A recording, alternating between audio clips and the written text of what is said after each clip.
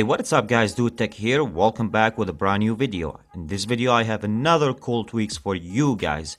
I hope you guys enjoyed today's video. With that being said, let's get started. Alright guys, so let's talking about Defluxit here. So when you download the tweak, it will be bringing nice and beautiful fade to your notification. So let me just go right now before I explain most of the things about the tweak here. So if you go to your notification center, as you guys can see, most the notification that you have right now in your device, it comes with a fade on it, which is going to be give your notification center a beautiful looking. Also, if you are right now in your lock screen, look how that beautiful one is going to be came into your lock screen. With that fade is going to be start from the top all the way down to the bottom. So it's going to be beautiful looking once you receive your notification with that kind of fade on it. Okay, so we're going back to the settings here, and then as I told you guys, when you download the tweak, you need to enable the button here, and then the other thing which is going to be so you can customize the fade that you want once you receive your notification from there. And that's all. Defluxit. MiniHUD. So when you download the tweak, the first thing that you need to do to enable the button here, and it's going to be providing you with the three options. So you can set your volume HUD on the small icon, just like so. You guys can see that, how beautiful is it, and it's tiny HUD here on the screen. And then you can set that on the default or the normal size of the HUD, or you can make it bigger. So you choose the option, you choose the action that you want to set it on your HUD, and it's gonna be work right away on your phone, just like so. MiniHUD. If you want to play with your widget, just like what I do right now here, so you need to download the WidgeFicationX. So when you download the tweak, it will be providing you with a lot of settings. One of these settings here, so you can flat, just like the way I do. So you can enable the button here, the flat widgets and notifications, and you can enable that. The other stuff that is going to be, that tweak is going to be provide you with, which is going to be, you can hide the widget icon, you can hide the widget titles, and then the other stuff, you can hide it.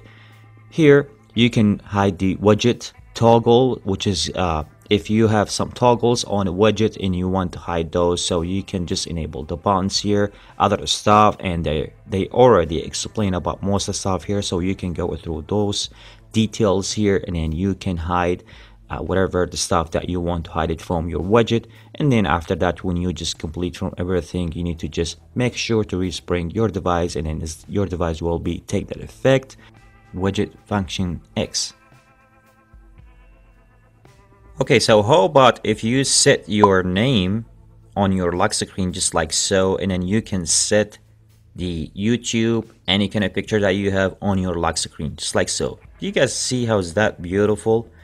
Okay, I'm going to be showing you guys how you can set that in a second, but basically what I want from you guys, if you guys want to do that, you need to just focus on what I'm doing, and then tell me guys in the comment section what you think about this lock screen if you want to set it just like so. If you want to hide everything on the top here, all what you need to do, and I already explained about the tap status bar, when you download the tweak, simply just tap on it, it will be disappeared from your screen. So if you want to download everything just like the way that what I do, I'm going to be showing you guys how I set everything using the tweak called Fuji.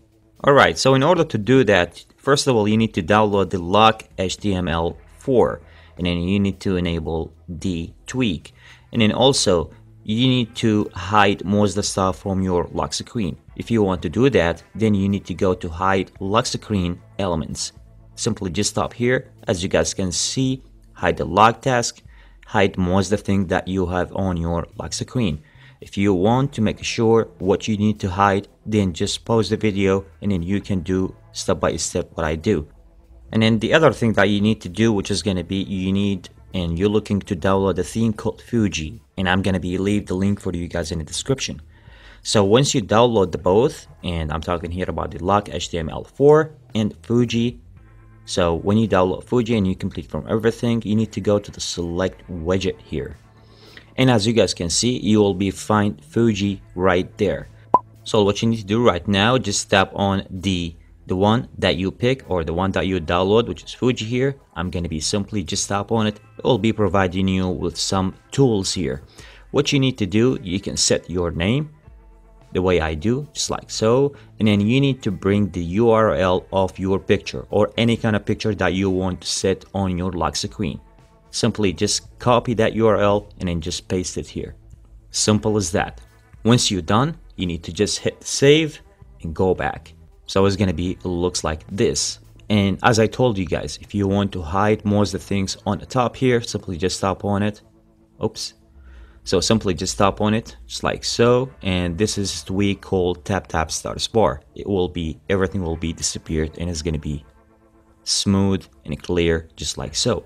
Other thing I just want to show you guys, the other thing that you can to add that, because once you download Fuji, there is another thing that you can edit on your lock screen, which is Fuji lock. So if you tap here and then you want to keep that lock on your lock screen, so simply just hit save, go back. So if you want to bring Fuji clock and in the date and time here, it looks like this.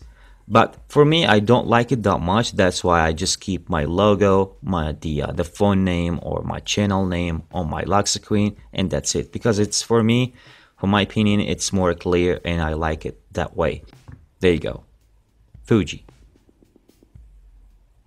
The next tweak that I have for you guys in today's video, which is going to be the NoRedBar. So as you guys can see here, it comes under the repo here.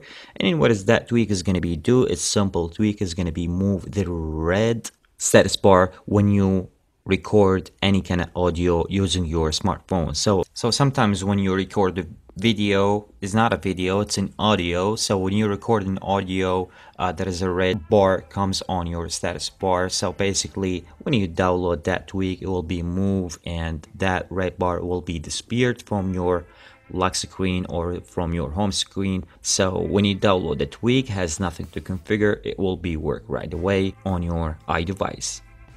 NoRedBar. I hope you guys enjoyed today's video. If you like the video, please, just like always, give it a big thumbs up, subscribe for my channel for more videos. I see you guys in the next video. This is Do Tech. Thanks for watching.